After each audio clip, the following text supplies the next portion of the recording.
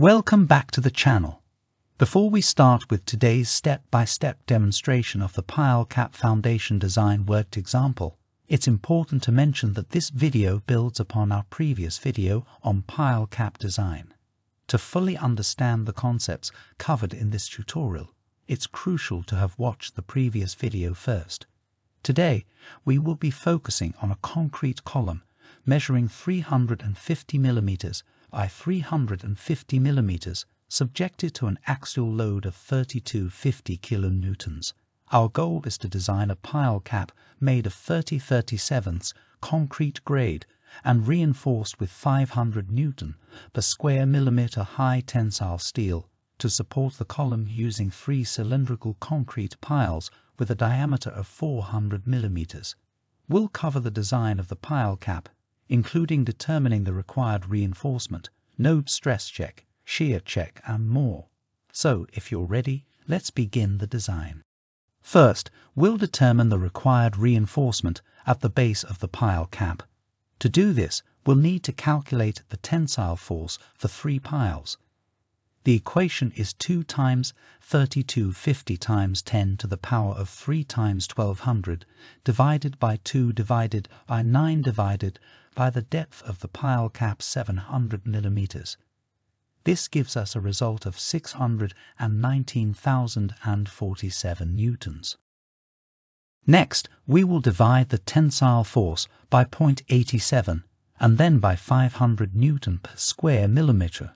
The calculation is 619,047 newtons divided by 0.87 divided by 500 Newton per square millimeter, which results in a value of 1423 square millimeters. Therefore, the required reinforcement would be 1423 square millimeters. To ensure the stability and strength of our pile cap design, we need to reinforce it with steel bars. These reinforcement bars need to be placed in both directions, resulting in a required reinforcement of 2846 square millimeters, which is 2 times 1423 square millimeters. To meet this requirement, we will use H16 bars at 100 mm centers, giving us a total reinforcement of 3015 square millimeters.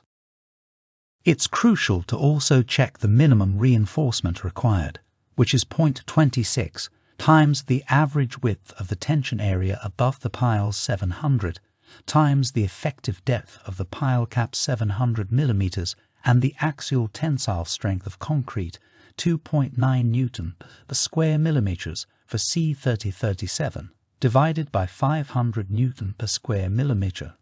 The calculation results in a value of 739 square millimeters, which is less than the reinforcement we have provided, 3015 square millimeters. Now, let's move on to checking the stress on the node. To determine the node strength, we use the following formula: 0.85 times 1 minus 30 Newton per square millimeters concrete cylinder compressive strength divided by 250 multiplied by the concrete's design compressive strength, which is equal to 0.85 times the 30 Newton per square millimeters divided by 1.5, resulting in 12.7 Newton per square millimeters.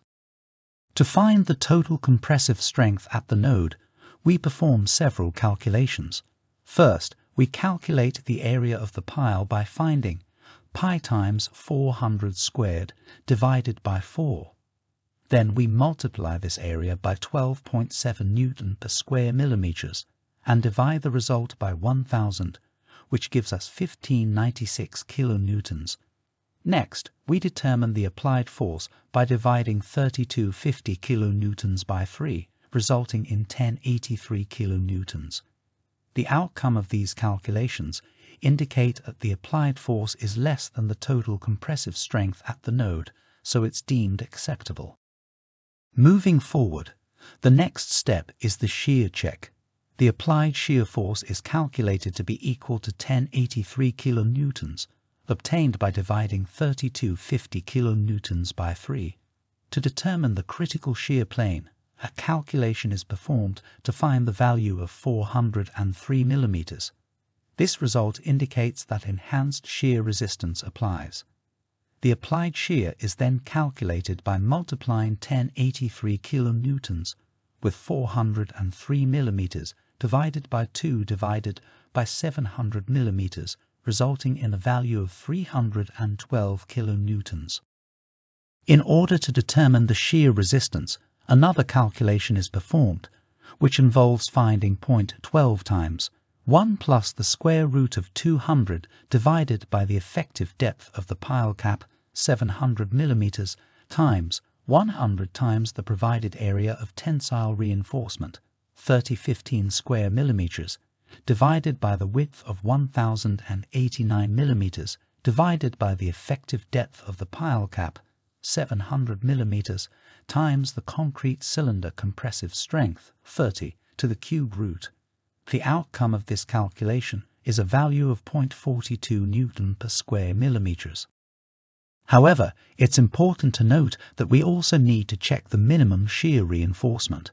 We find that it's 0.36 Newton per square millimeters.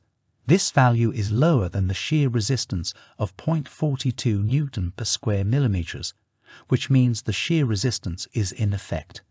We calculate the shear resistance to the pile cap by multiplying 0.42 by 1089 millimeters times 700 millimeters, then dividing the result by 1000, which gives us 320.2 kilonewton.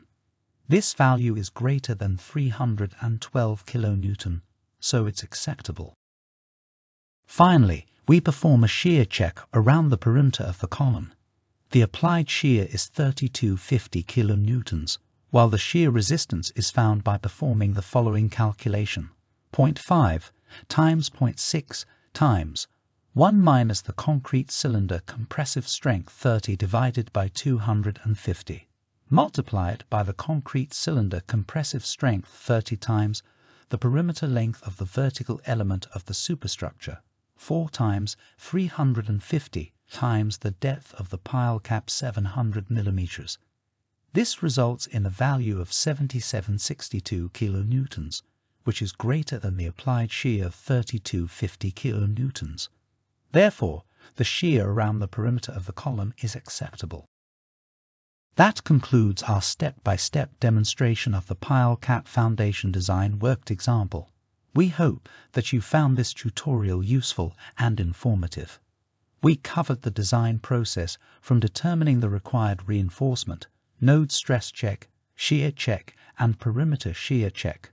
Our pile cap design has passed all the required checks, ensuring its stability and strength. If you have any questions, feel free to leave a comment in the section below. Don't forget to watch our previous video on pile cap design for a complete understanding of the concepts covered in this tutorial. Until next time, see you in the next video.